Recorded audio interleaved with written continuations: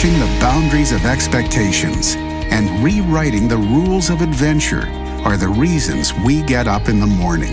This is a way of life, a huge and growing community of explorers and adventurers, leading the way, blazing new trails, and raising the bar. We share your hunger for a life without limits, and we know you'll stop at nothing to get there. So there is a place closer than you may think, and it's a dwelling place where all is well. It's a place where you can go at any time that you should choose, free from the chaos and noise of the world. It's a place where all good things are in abundance. It's the center of stillness for living your best life.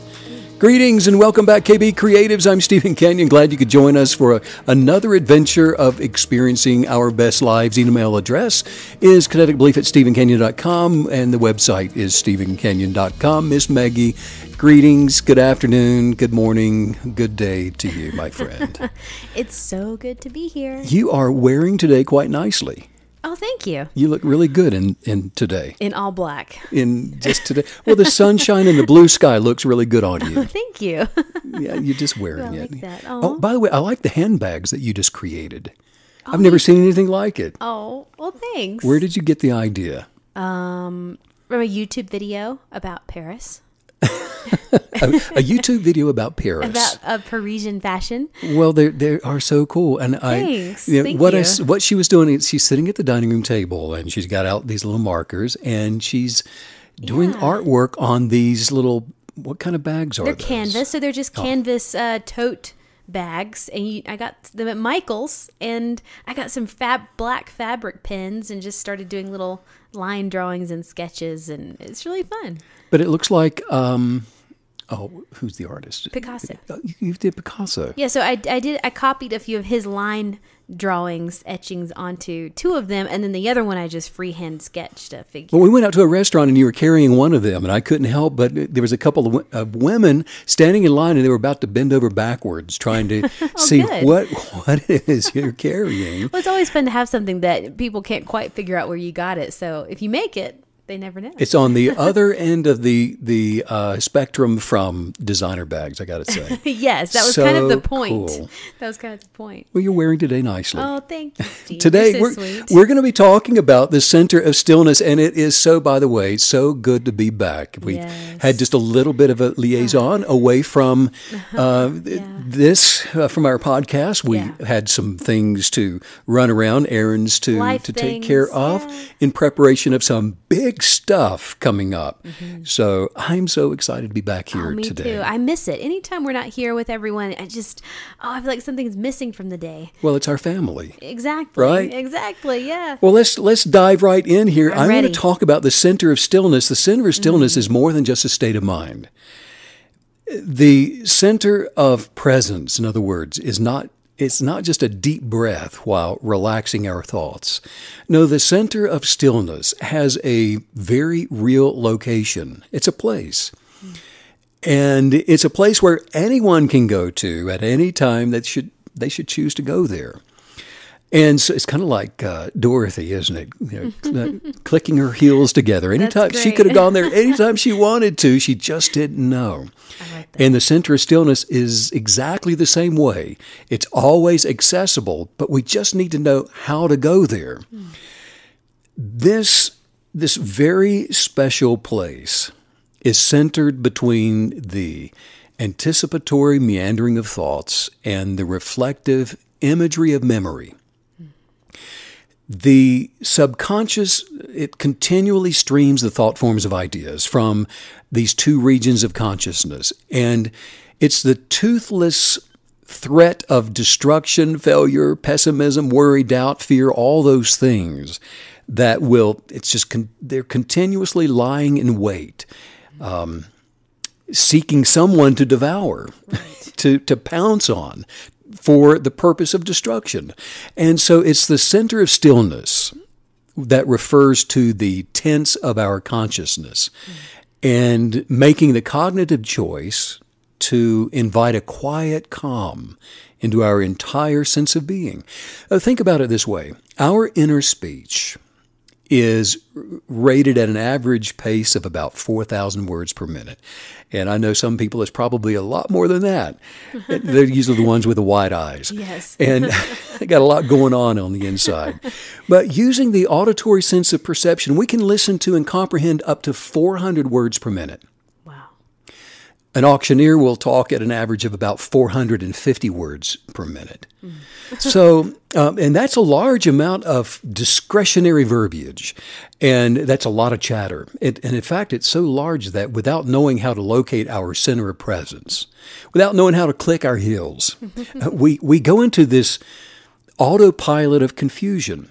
Have you ever driven somewhere and not remembered the drive there? Yes. I mean, you were just Yes. on the autopilot of confusion, Yes. while your mind is being exhausted with all of these endless possibilities, and you know you're having all these conversations with someone that you're you're doing their part of the conversation, and then you're responding, and then they're saying that, and you're saying this, and it's back and forth, and you're having this argument with somebody that when you get down to the office, you walk in loaded for bear, and they don't have a clue. Never happens. It never happens. These conversations never actually come to fruition. Right. So it's the autopilot of confusion. And so while your mind is being exhausted with all of these endless possibilities, your hands and feet, while on the way down there, are perfectly content just to keep on driving while you're actually being driven crazy. And so this is the thing that leads us there, is that internal dialogue that's just on autopilot of confusion. Wow, I really have done that so many times. I mean, you'll just drive somewhere, like to our studio, going there so many times, which we would just go there, and then I realized that I can't remember the drive there. So I guess you're saying that it's the absence of being present, kind of like daydreaming, that puts us into this sort of autopilot. Yeah, it's the centering of stillness that begins with expanding ourselves, where we are in our present state of being. Look, we are spiritual beings having this natural experience. We are occupying this physical body while we're here, Right. this earth suit. And so peace is not just an attitude. Peace is a substance. Peace occupies space and is actually it's a quantum substance. There's a substance that represents peace. Peace is an energetic, and that's why it feels so good to be at peace. Right. You can feel it. To move into your center of presence, your place of peace, in order to do this on demand, to click your heels, begin by noticing your life presence inside of this earth suit, the presence of life in here. Pay attention to your life source. For example, notice your hands. And if you close your eyes without moving your fingers, and if you meditate on it, you can experience the life in your hands. And do the same thing with your feet. You can notice and feel the life in your feet without moving your feet. And that's a great way to start, by recognizing and noticing your life presence, paying attention to your toes and your fingers and your face and your body in general. Look, the abundance of present peace, which begins with present awareness, it doesn't mean that we can't move, for example, into a conversation after we center ourselves, that we're going through our day and we need to have a meeting. We're meeting with someone, or we're getting on the phone to have a conversation. It doesn't mean that being in present awareness, occupying this space, this place, that we can't continue through our day and have conversations and interact and function in these tasks that we've laid out before ourselves. We can still go about our day. What it means, however, is that we are no longer available for the egocentric thoughts that compete for the attention of awareness. Mind-filled meanderings will lure us away from our center of present peace. The power of kinetic belief works within the center of present peace. This is where that active kinetic energy moves us in the destination of our best life. And this is the communal place of non-competition. And so what's happening is we're intentionally removing our thoughts from the need-to-do list that we run out the door carrying in the morning. And we remove our thoughts from the The regrets, if only I'd done this, or if only I had said that instead of this other thing. If I'd just given them a piece of my mind on the way out the door, whatever it is. Yeah. If I just refused to give up my place in line, whatever all that stuff is, noise. Intentionally removing our thoughts from those need-to-do lists, from all those regretful lists, all that stuff.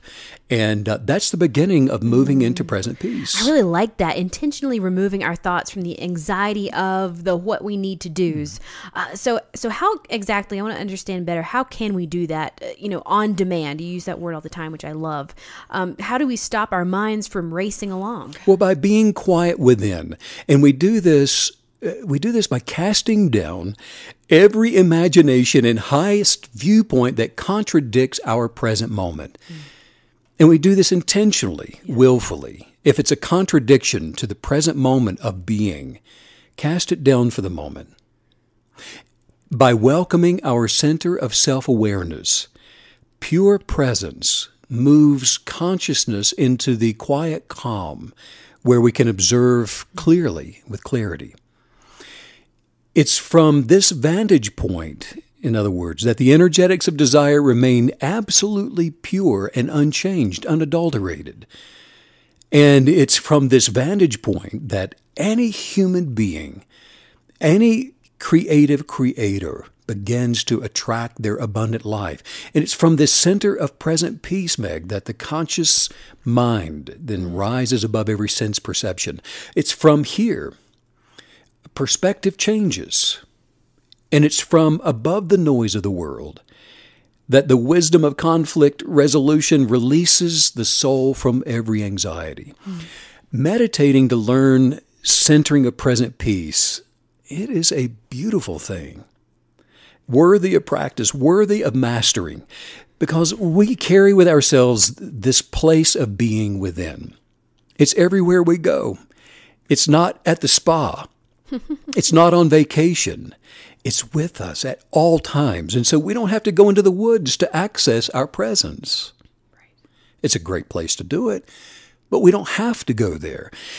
Through the dog-eared conscious center of present peace, it may be while getting the kids ready for school. It could be commuting across town in 5 o'clock traffic, late for a meeting, whatever your day may hold, you can assert your awareness away from the confusion, away from the frantic pace, the end of a task, the perception of winning or losing, whatever it may be, the fear of loss, the anxiety of worry, doubt, or fear. We enter into a place of rest where we no longer are interested in thoughts of the subjective noise. Because these negative source influencers are the cause of all anxiety, every dissatisfaction, and every stressor. So it's this ability to go back to our original genius of purpose that then lies at all times within the center of present peace. Negative source energetics are attracted to form, not from within, but from without. They are formed from without our center of present peace. They are formed out there in the energetics of all of these optional, chaotic moments of consideration. Every single person's genius of purpose is located within the center of present peace and is the authentic self. That authentic self, that has always been sort of the it factor, right? I mean, it's that ability to meditate through the frantic paces of life, to remain centered, that allows us to remain authentic. I love that word. And it's that authenticity, our self-assuredness, if you will, that keeps us from being stressed out. Keeps us from going to that place. Absolutely. Look, we become agitated when we're consumed by the rapid-fire negative thoughts. Those 4,000 words per minute that are just bang, bang, bang, bang, Right. bang, bang, bang, fire, fire, fire. And it's confusion. It's the awareness. Look, it's the awareness of created self that it does not need to prove itself, to conform, or to be validated by someone else. No, the core center of the authentic approves of itself. It loves itself. It's happy with self. It's joyous with self. Its presence is now. It just is. And so it's content, and it's from this center of present peace. The unconditional love for God, for other co-creatives, and for ourselves, that the peace of intuition assures us that nothing can actually distress us while in this place. We let it go by. We're there to, you can see it going by. We don't participate in it. We're above it. We're not in it. We're not beneath it. We're above it, just simply spectating, watching it, and accepting it for what it is as it races by. I have to say, as you're describing this, it is really becoming so clear how powerful being able to step into this headspace, to step into this very real place, like you already said, rise above these things, having that in your pocket at all times in life, it's going to be revolutionary to our experience. That's correct. The noise of the imagination is inherently empty. It's just noise. Yes. It's just a lot of stressful noise, and it's only the mind's attention to those negative judgments that creates something out of nothing. Yeah. To align with our genius of purpose, however, the center of present peace, we simply become still by consciously quieting our present awareness. And by doing this, like you were saying a minute ago, talking about daydreaming, we awaken from the daydream of the mind, which is different than the constructs from the highest viewpoint of our desires. We are, after all, the deciding witness as to the kind of life that we're going to experience. A life that is lived in the chase of the tomorrows, pursuing it, racing after those things, misses the experience of life today. Right. Likewise, a life that's lived in the memories of the past misses the experiential joy of those advancing moments. We sold a bicycle of yours this morning. We're getting ready to do some traveling, and so we're getting rid of our bicycles. We just can't take them with us everywhere. Yeah. And there's so many wonderful memories of seeing you on your pretty little yellow bicycle scooting around Yellowstone and in Charleston, South Carolina, and all these different places. But holding on to those past moments and those memories of the past would absolutely cause us, by living in those experiential moments of the past, to miss those joyous advancing moments that we're now anticipating for tomorrow. Yes, yes. The paradoxical truth is this: even though the center of our present peace is in the present tense of the now, it is the entrance of now that aligns us with the unbound space of the infinite, the creative consciousness. And it's from this vantage point that the joy of peace, gratitude, and a sense of well-being attracts whatever it is that we desire to form.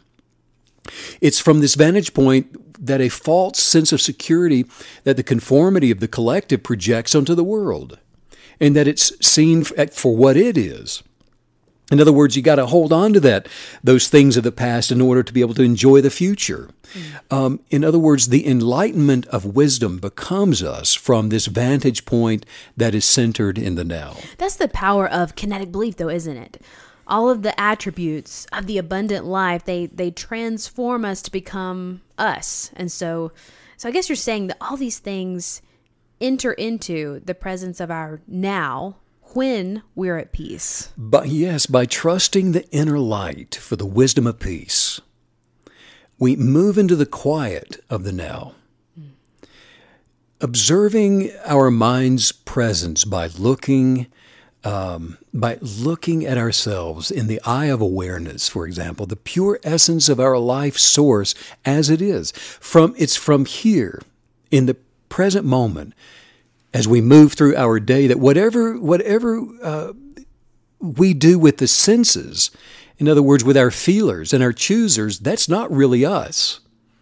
It's like going through a dark room with all the lights off and you can't see anything and you're feeling your way along. And the obstacles are there for you to decipher and to imagine and to believe and to choose as you feel your way through. But the sensory perception is not a reflection of you. It's simply the surrounding environment. Right.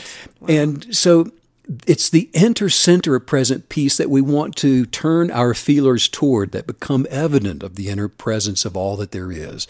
And all that there is in every essence of who we are. And that is where we find, in that center of present being, that's where we locate our abundance and our perfect health and happiness and joy and peaceful presence. It's all centered in that moment of now.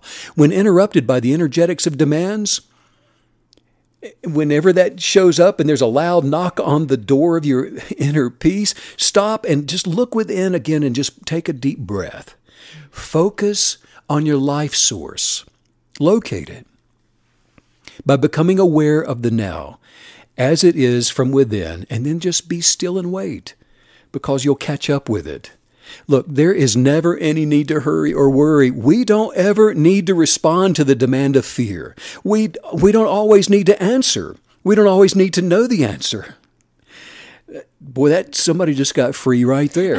It was me. Was that you? I felt it. No, Yes. the answer just is. And it's not the answer simply because you know it, by the way. Let the information, wherever it is, validate itself. Peace is always now. And the substance of peace is being present, absent any other thing. When we race through our life looking ahead for the next turn, we will always lose sight of ourselves. Yes. We are alienated from the reality of our presence by racing ahead. And when we dwell in reasonings, we're alienated. When we create imaginations of what things will be like if we're not successful, we're alienated from ourselves. And it's these thoughts that attract the life that we're experiencing now. The anxiety that we're experiencing. The unrest, the fear, the doubt and worry and depression and all of those things. No, the anxieties of the world anxiously plow ahead with the energetics of storms, you could say. And there's nothing more exhausting than going against the wind of a storm. It's defeating, it's deafening, and it's certainly disappointing, and my goodness, it's maddening.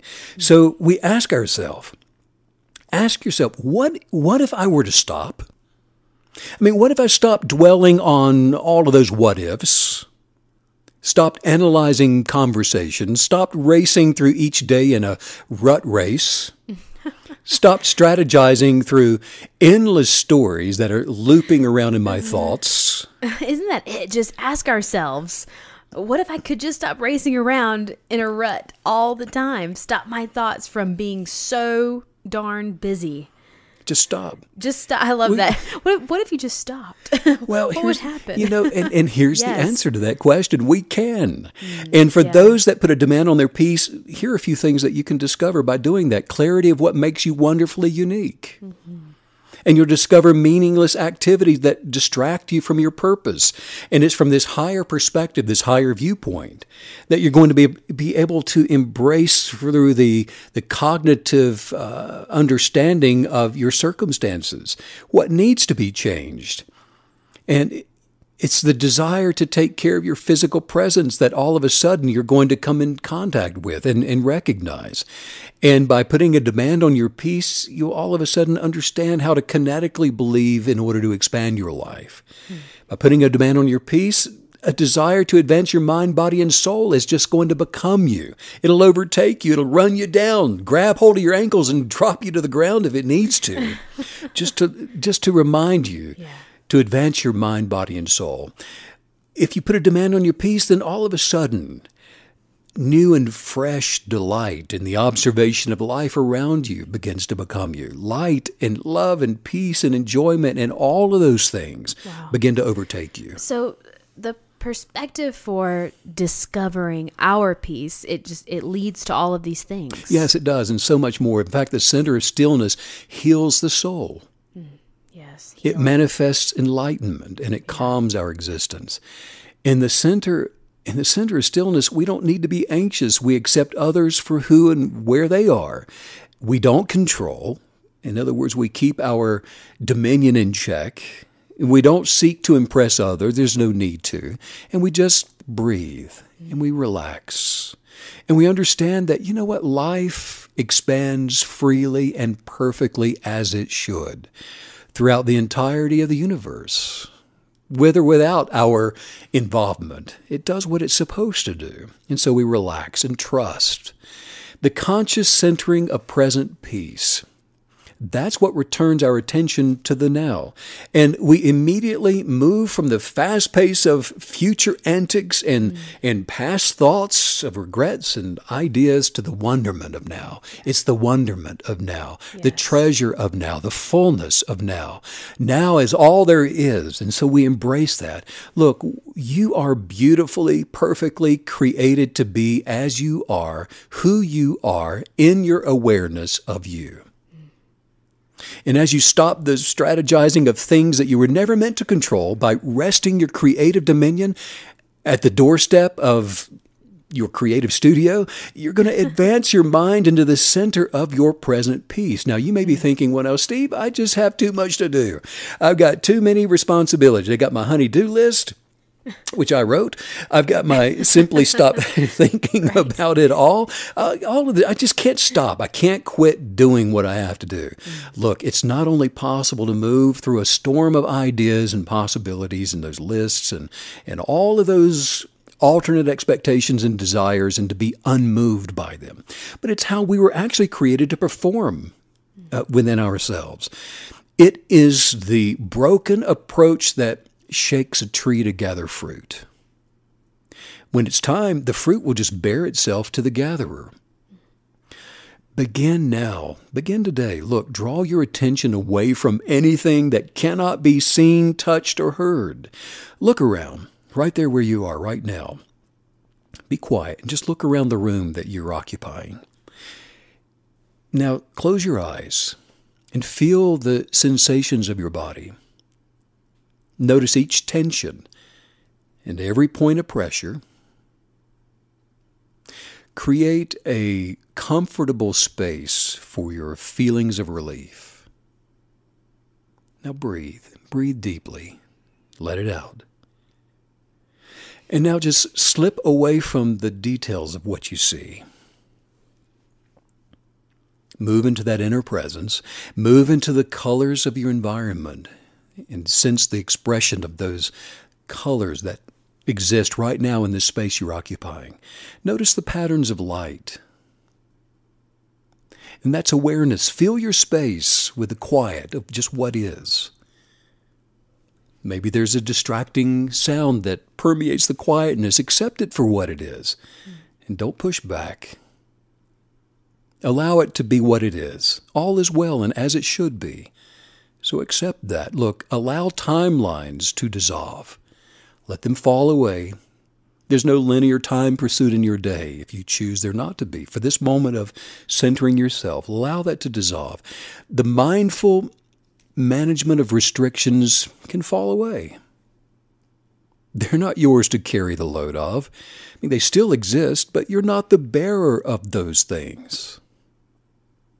Now, the presence of peace is expanding around you as you enter into it to expand with it. And now you're finding yourself centered in that place as a creative creator where the fullness of the power of kinetic belief will operate to attract whatever life you should choose. But it's from this place of being centered and not moved by the semantics of the noise of the world. Now, it may seem like present peace doesn't last. Maybe those walls of the present now begin to restrict you and come tumbling back down. Emotions and feelings, look, they don't last. They come and they go. And that's why we should never, ever allow ourselves to be controlled by our emotions. All positive experiences are attracted from our center of present peace. Your best life is attracted from your center of present peace. Finances, abundance, prosperity, perfected health, and joy and happiness, good friends and laughter and love, all of these things, the light of joy, are attracted from the center of present peace. And it's from the energetics of now, where the gratitude for nothing missing, nothing broken, nothing wrong, manifests our best lives. The awareness of how something perhaps could be better from the center of present peace will not produce unpleasant feelings. It will not bring in those attitudes of regrets or doubt or worry or fear. It's just simply the holistic understanding that we're always growing and developing toward the more. And so by looking within for the full extent of what is, we awaken the reality of our original self as God intended for it to be. From this present place of peace from the now, rather than responding in the habitual way of being, the knee-jerk way of responding, we let go of control and begin to emerge from the stillness of self.